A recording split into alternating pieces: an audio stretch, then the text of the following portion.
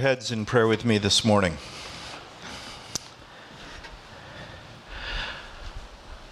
Our Heavenly Father, we celebrate Pentecost Sunday this morning as we remember that first time when you sent your Holy Spirit to empower, to comfort, to lead, and to guide. And Father, we just thank you that you do that still today.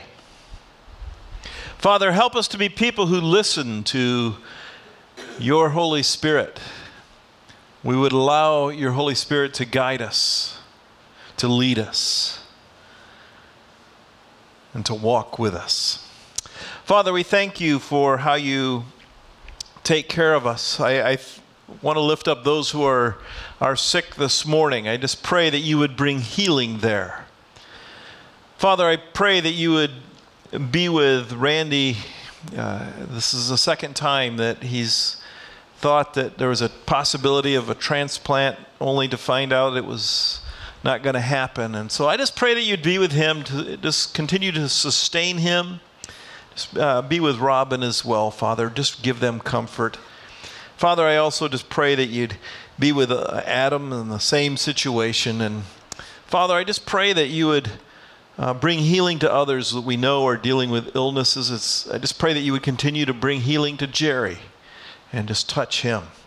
Father, I pray that you'd be with those who are dealing with other issues in life. I just pray that you would encourage and uplift. I just think of Abby and Austin, who began a new life together yesterday. And Father, I just pray that you would give them the patience and the wisdom and the understanding as they build a life together. Father, I also want to thank you for the tithes and the offerings we've received today. I just pray that you would bless the gift and the giver. Help us to understand that everything we have comes from you. And help us to steward wisely. Father, I also want to lift up our missionaries around the world, and we especially want to lift up the country of Honduras as we focus on that country this month. Father, I just pray that you would be with your church there, that you would encourage the pastors, and Father, that they would continue to strive to be obedient to you. Father, I thank you for your word, and I thank you for the opportunity we have to look at your word each and every day. What a gift, and so many times we take it for granted. We realize that down through history, there's very few people who could actually pick up a book that contained your word and read it, especially in their own language. And so, Father, we thank you that we have that ability this morning, and I just pray that you would be with us as we study your word. In Jesus' name I pray, amen. Before we get to the message, I just want to share a couple of announcements this morning. First of all, if you look out in the lobby, there is a tree that has little cards on there with the picture of a child from our Wednesday night service or kids program. And they're not meeting during the summer, and we don't want to forget them. And so we encourage you to pick up one of those cards. You can just go ahead and take it off the tree, and it has some information on there. And just be lifting that kid up in prayer during the summer. And so we want to make sure we have some prayer partners for all of our kids. So please, please, please, as you go out this morning, pick up one of those and look at that tree there. And if you don't pick them up, I'm just going to move the tree to the middle of the door. I found that works with a communion coming in, but we're just going to have to do that. And then next Sunday, at Memorial Day weekend, we're going to have a combined service at 10 a.m. And so you got to get up earlier. So, you can do it. You can do it. So you can just change your routine a little bit, and we just want to encourage you to come and join us next week at 10 a.m. And then finally, just a little heads up. During the summer, on Wednesdays, we're going to have Gains Connect, and we'll have different activities, but what it's just basically an opportunity for you to come and connect with your Gaines family, especially when people are in and out a lot during the summer. Maybe they're not going to be here on the weekend or whatever, but we want to make sure that we have a space where we connect, and we're working on those, so keep that in mind. And man, just, it's building relationships, and so we want to encourage you to keep on the lookout for those events. All right, well, if you have your Bibles this morning, we're continuing in Matthew chapter 6. If you would turn to that, Matthew chapter 6. Today we're going to talk about anxiety. And there were several pictures I thought I could use for this. I picked this one. I don't know how well you can see it, but you can see there's a lion back there, and there's some antelope in front. And the front antelope, I don't know what he's thinking. The only thing I can imagine, he's thinking, I'm faster than all the rest of you. Because that's what they say, right? All I have to do is outrun the slowest member of the pack there. But you can just see the anxiety, and if you've probably seen that on TV, that very same thing. You've seen how they go on high alert, and the tail goes up, and the ears prick up, and man, they are on alert, and you can just sense that. Oh no, this is not good. Well, we're going to talk about anxiety today. That's what's next in the passage we're working through. And it's important. It's something that we really struggle with. There's a lot of anxiety in our country today, and the numbers are pretty impressive as far as how much they say that anxiety affects people. And it's a big thing. It's a big deal. And so it's important that we discuss it. Also, it was a big thing in Jesus' time. Now, I want you to remember this whole passage is still what we call the Sermon on the Mount. So Jesus is sitting on a mountainside, and he's looking at all these people, and guess what? All kinds of anxiety. They have it all over the place. I mean, it's tough. You're under Roman occupation, and things don't go well, and so there's a lot of anxiety out there. And so it's the same thing back then, and so Jesus addresses it there. And I also think it's interesting that he addresses it right after he talks about how we are to deal with possessions. If you remember last week, we talked about what Jesus says about our possessions. And then right after possessions, he starts talking about anxiety. If you remember last week, I said I used the illustration of a closed fist. And I said, a lot of times this is how we approach our possessions. Instead of having our possessions in an open hand where we can enjoy them and others can enjoy them, and if they get ripped out of our hand, it doesn't hurt so bad. Instead, we do this, and we hold it tight. And we can't enjoy it near as much. Nobody else can enjoy it because we've got it, pretty well locked up. And not only that, but when it gets ripped out of our hand, it hurts. So what I want you to do this morning is I want you to go ahead and make a fist. Go ahead. I know that you're thinking, I'm not going to do that, Tom. You're trying to manipulate me, but go ahead and do it anyway. Make a fist. Don't make me come around and check. What I want you to do now is imagine in your own mind your most valuable possession. And it's in there.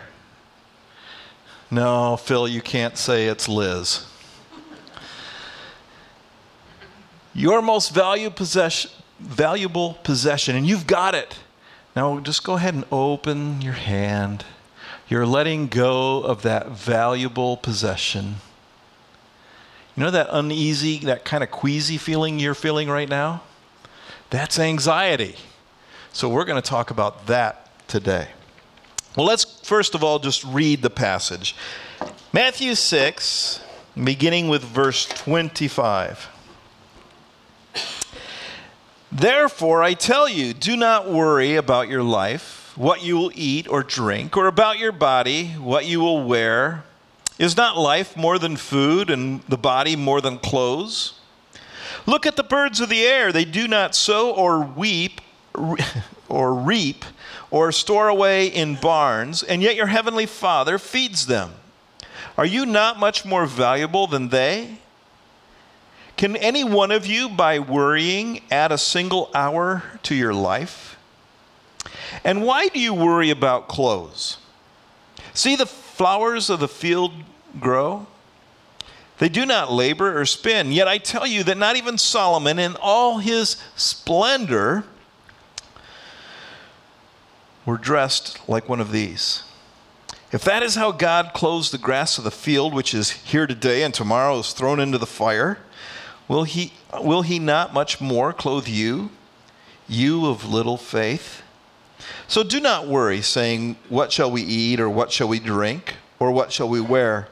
For the pagans run after these things, and your heavenly Father knows that you need them. But seek first his kingdom and his righteousness, and all these things will be given to you as well. Therefore, do not worry about tomorrow, for tomorrow will worry about itself. Each day has enough trouble of its own. Now, before we really get into the meat of this teaching here, I want us to understand something. This translation said, therefore I tell you, do not worry about your life. And other translations, if you have a King James, for example, it will say, take no thought. And what some people have thought that to be, and kind of gotten from that, is they don't have to work anymore. Now, it's interesting, it brings up birds here in a second, and it says they do not sow, they do not reap, and they do not store in barns. But I just want to say that birds still work a lot at eating, as long as they are someplace else other than my bird feeders. And there they waste it. But anyway, what I'm saying is this is not license to be lazy. A good work ethic is biblical. And the Bible has a lot to say about that, having a good work ethic. So don't read this to say, I don't have to work. God's just going to wow, look what he put on me today. It's not saying that at all. But we have to understand that there is a good work ethic that we have to have. The rabbis, they had a couple of interesting sayings that I like. The first one is, teach your son a trade, or you will be teaching him to steal. And it didn't matter how intelligent they might be, how they might, oh man, this kid, he is headed for a doctorate. He's just a brainiac. He'll figure it out. We don't have to worry. No, everybody learned a trade. In fact, in the Bible, we read the Apostle Paul. He's an incredible scholar. He was an incredible scholar even to people of his day. He's talking about how he was advancing in Judaism beyond all his peers. But even we read in the Bible, had a trade. He was a tent maker. And so it was important that they had this ability to work. But this is another rabbinic teaching, and it says, he who has a loaf in his basket and who says, what will I eat tomorrow, is a man of little faith. And so I just want us to understand as we look at this passage, there is that tension there. It is important that we work. It is important that we have that ethic. But at the same time, we are people of faith, and we need to make sure that we keep that in tension. Okay, I want to look at 3 things out of this passage then about how we deal with anxiety. And it's one thing that we need to know, and then 2 things that I think we need to do. So, the first thing is what we need to know and what we need to get straight, really, and that is God's character. And a lot of it is stuff that you've heard before. And you know this, but it's what I'm saying is we have to make sure we get it and we just put it in our brains and we just keep it, and it has to do with the goodness of God. And if I just said to you, God is good, you say, okay, yeah. But I'm saying, no, he really is good. And we have to understand that. He values us. It talks in here, it says he values us much more than a sparrow, and he takes really good care of a sparrow. Can you imagine? Jesus is sitting on this mountainside, overlooking the Sea of Galilee most likely. And you can just imagine there's these updrafts and these birds cruising around in these updrafts, and Jesus probably sees them, and you know, he's noticing them, and he's probably pointing them out and telling the people, look at them. They're just going through life. They look free. What do we say? We want to be free as a bird. And he says, look, God takes care of those, and you are so much more valuable. And then he talks about the flowers. And I want you to notice something about the flowers. He doesn't say that they're adequately dressed or adequately clothed. No, he says more than that. Far more than that. In fact, Solomon is nothing compared to these flowers. Now let me just let you know that Solomon, he was a king, and he was the very height of well-dressed. I don't know if you noticed, but a few months ago there was a discovery in Israel in an archaeological site. They found some cloth, some material, some threads, and it had a dye on it. And the dye, they said, did not come from that local area. It came from very far away. And the reason that it was a significant finding, it showed that this material got there from a long ways away, and the only place that would happen, or the only way that would happen, is if royalty was involved. And they said it was probably from King Solomon's era. Because Solomon is king, and there's people bringing stuff to him because, man, they want to make sure that they are in Solomon's favor. Or if he wanted to, he would just send for the very best. And so Solomon, to the people that Jesus is talking to, would have been the best dressed. And what Jesus says here is the flowers, they look even better than Solomon. And so what he's saying is God's character is to bless you far beyond just making do. Far beyond just getting by. Now, I'm not going to go crazy here and say, you know, that he's just going to give you tons of money, or, you know, that the health and wealth stuff. Because I believe that we struggle. And it's important that we struggle, actually. I think it helps us in so many ways. But we see that Jesus, or what Jesus is pointing out, is that God has been faithful, and he takes care of the birds. He takes care of the flowers. He takes care of the grass. And if he takes care of that, and if he's faithful in that, how much more is he going to take care of you? And is he going to be faithful to you? It's interesting how we go through life and how we view life, how it affects that journey. And some people go through life with a lot of anxiety, and they're scared. Here's an example. Kim and I went to visit our daughter in Chicago in the last few days. And as we were going through the toll booth. We have one of those Easy Pass things, but I left it in the wrong car. But when we were coming out of a toll booth, Kim says, I just hate this. Because there's like 6 lanes, or 8 lanes sometimes, and it's coming down to 2, and it's just chaos, and there's cars everywhere. And it just. And I said, Kim, that's the best part. We're all in the starting gate here, and we got to get down to 2 lanes, and we got to beat everybody. And some of them are, they're starting ahead of us. We got to catch them. And when we got our car, she insisted that it be a stick shift. And the only reason you buy a stick shift is so you can redline that thing. And so it makes all the difference in the world. You pay your toll, that gate goes up, and you can be going full of anxiety. Or you can say, let's go, and make sure you get there first. And there's so many examples of that, in life. And it all depends on our attitude and how we are approaching those things, what kind of people of faith we are. There's other examples, and I'm not saying it's easy.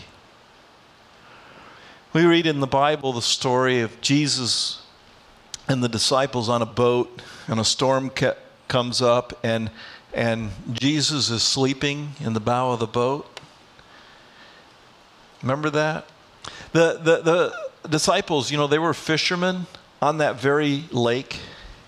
So what do you think? They knew all about storms. They knew probably how fast they could develop. They probably knew, man, if it's coming from that direction, it's going to be bad. They knew the danger that you could be in their type of boat. They knew all that, and they're scared to death. And then they get to the point where they wake up Jesus, and he says, ye of little faith. Can you imagine how much fun the disciples could have had in that storm if they had a lot of faith? Oh, here comes a big one. This is going to be cool. We're going to be surfing down this one. Let's see how fast we can go now. But instead, they're terrified. So the first thing we need to know is God's character. He loves you, He values you, and He is faithful to take care of you. But let's look at some of the things that we need to do. And the first thing is we need to make God our priority. It says in verse 33, but seek first His kingdom and His righteousness, and all these things will be given to you as well.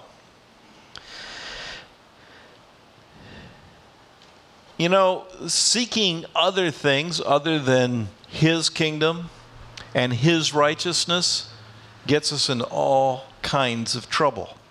And I want you to listen carefully, because we can chase after in life, we can seek things in life that are really good.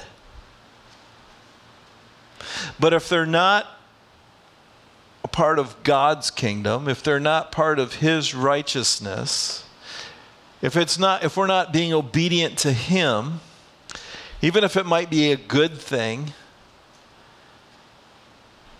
we're going to find ourselves in a lot of trouble. Maybe He has somebody else for that. We need to be very careful that we are obedient to what God is calling us to do and what He's calling us to be. I want to read Philippians 4, 6, and 7. My daughter struggles with anxiety. And I was going to fix it for her. And so I said, here, read this. Do not be anxious about anything, but in every situation, by prayer and petition, with thanksgiving, present your requests to God, and the peace of God, which transcends all understanding, will guard your hearts and your minds in Christ Jesus. There you go. Just do that. I mean, you'll be fixed. It'll be perfect. Guess what? That doesn't work a bit. Because what this is talking about is how we live. It's a lifestyle. It's not just information. Oh, okay. Well, then sorry. It's important that we live this way. Well, let's just look at that. It talks about prayer. We don't object to prayer. And we will pray. But how is your prayer life really?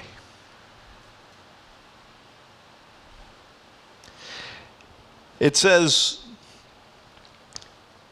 by prayer and petition with thanksgiving. And yeah, we'll say thanks, God. But do we live grateful lives?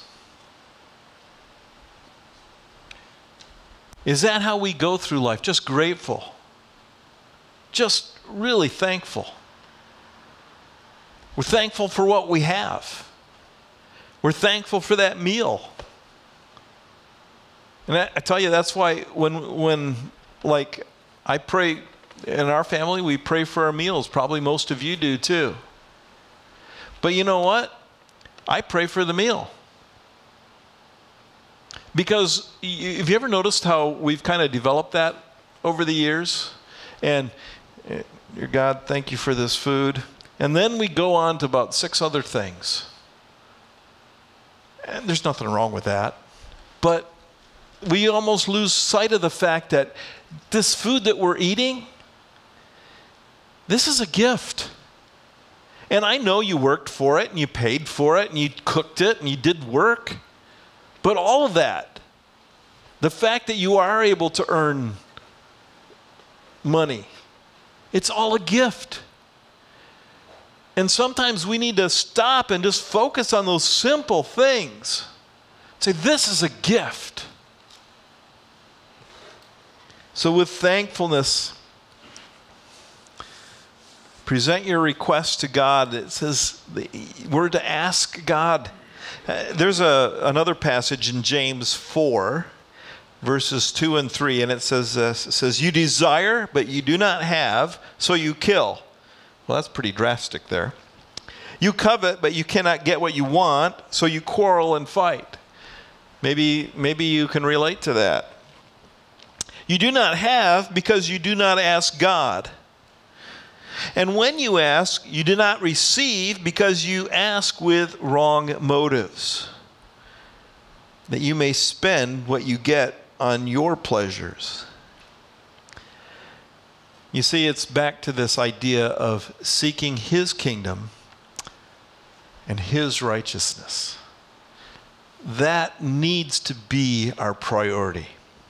So that's one thing, a lifestyle that makes God our priority. The second thing that you need to do to live anxious-free is take one day at a time. This is what it says, verse 34. Therefore, do not worry about tomorrow, for tomorrow will worry about itself. Each day has enough trouble of its own.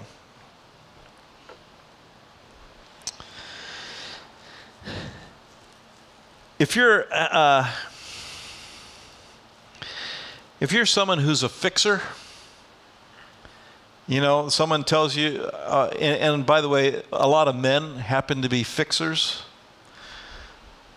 and your wife will tell you something, and you fix it for them. I don't know why that's such a hard thing. I mean, well, here you go, honey, just do this and that and that. And they say, well, I didn't need you to tell me that.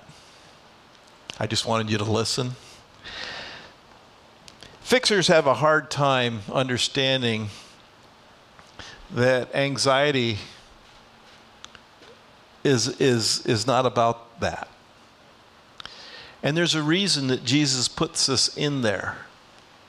Because when we do that, we think about tomorrow, the next week, the next month, what's going to happen next year. And that's where, if you think about it, almost anything that you're anxious about has to do with thinking of what's going to happen tomorrow or next week, next month, or next year.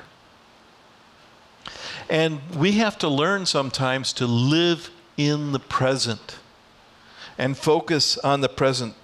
When Kim and I hadn't been married very long, I had to get a yellow fever shot, and I know, you know, I can pinch my arm. Shot's going to hurt more, less than that.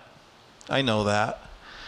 But I have this really strange thing that a needle is not supposed to approach my body and especially puncture it. I just don't do well with that. It shouldn't happen. So in other words, I'm a big wuss when it comes to getting shots. And the only place I could get this shot was at the health department. It was yellow fever, and we were in Florida at the time, so we were downtown Orlando. Now, it was in the winter time, and guess what happens? Guess who else is at the health department in Florida? A bunch of old people from Michigan. They're all there. They're getting flu shots. But anyway, we go down there, and Kim is with me, and there were 3 lines. And that's creating anxiety because I always pick the wrong line. You know, I can pick the shortest line at the grocery store and guarantee there'll be a price check. You know, that's just the way it is. So I'm here watching, and there's one girl that's given the shots in this line, and man, she's right out of nursing school. She's young. There's not a chance that she's going to be giving me my shot. And there was another one that she should have retired like 15, 20 years before. And she's kind of shaky now, and no, she's not giving but I had one. Man, she was like, right, she looked experienced, and so I'm focusing. And Kim's trying to talk to me, and I finally said, Kim, you have to stop talking to me. And she goes, why? I said, because I have to get a shot here, and this takes a lot of concentration. And we slowly made our way step by step by step till we got there. And you know, when you deal with somebody, especially if somebody has an anxiety attack, what you have to do is, because you know what you want to do? It'll be okay. Tomorrow this will all be over. That doesn't work. It's just, I'm here.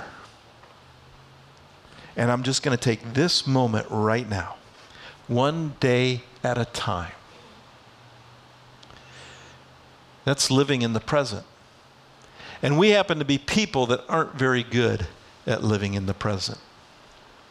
And if we want to be people who handle those things that cause anxiety well, we have to be people who live in the present and not worry about tomorrow, next week, next month, and so on.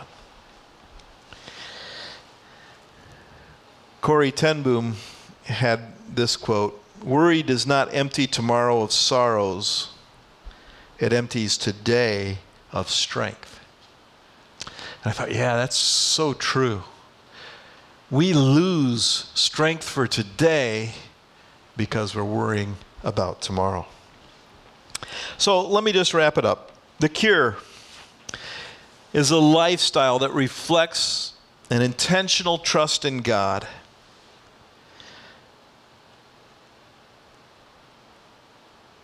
It seeks His kingdom, and it takes one day at a time. I had a friend when I was a teenager, and I went over to his house, and he warned me. He said, "Now, my mom, she has her ways, so just go with it." I had no idea what he was talking about. I opened the front door, and there was this beautiful hallway, this beautiful carpet, completely covered in plastic. I was told, stay on the plastic. I hope I'm not stepping on anybody's toes right now. But I walked in, and I went into their living room, and there was a couch that I was invited to sit on, completely covered in plastic. I'm like, this is not comfortable. I don't know if you've ever sat on a plastic covered couch. And this was new to me. I didn't understand. I didn't know if they'd just gotten it and they hadn't unwrapped it yet or what. But come to find out, his mom, and I just thought to myself, you know, in 30 years, she's going to get rid of this couch. It's going to be at a garage sale, and people are going to say, this is brand new. And somebody's going to enjoy that couch, but it's not going to be them because they're sitting on plastic. And you know, we do that with our lives. And we live plastic lives. And what I'm saying is, let's be different. Let's go ahead. family member in church this morning, so I won't talk. So, Jan, I'm talking about my Uncle Phil. You know what I like about Uncle Phil? You can walk right into his house and walk right over his carpets because he said that's what it's there for. And when it gets messed up, we'll just change it. That's why we need to live. And let's not try and cover everything in plastic. I think a lot of people are enslaved by anxiety.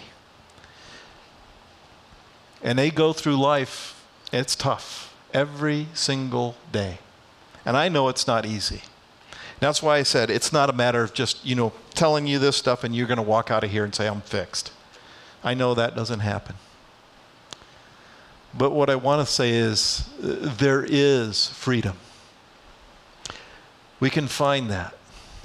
So I want to just test your anxiety now. So if you take this little communion cup and try and get that plastic off.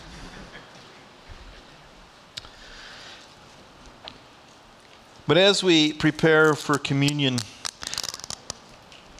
I want you to just think back.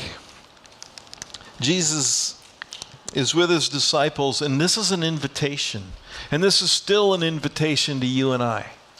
This is an invitation to come. Come join my family. And so maybe today, as you take communion, I want to think, I'm worrying about way too many things. And I'm letting those things enslave me. And I want to live differently. I want to live the way God wants me to live. And so as you take it this morning, I want to encourage you, maybe that's the direction you want to move. Would you please bow your heads as I pray for this? Heavenly Father, we just pray your blessing upon these elements.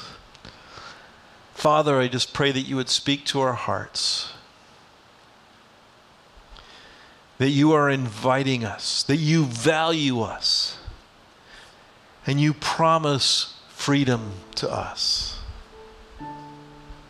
That ability to soar like a sparrow. That ability to enjoy the majesty of a flower. Because you care, you are faithful. So bless these elements as we take them this morning. In Jesus' name I pray. Amen. We read that Jesus was with the disciples in the upper room, and he took the bread and he broke it and he passed, and he said, "This represents my body broken for you. Take and eat."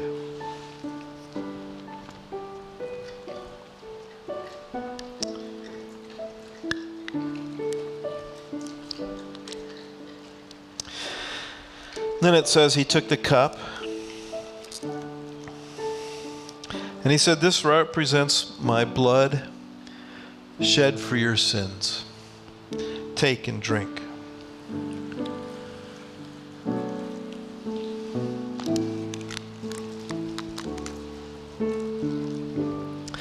Oh God, you are so good. You are good to us. And Father, we have this tendency to go through life just full of our fear, our anxiety, our concern, our worry. We name it all sorts of things. But Father, help us to live free. Help us to live in your love. In Jesus' name I pray. Amen.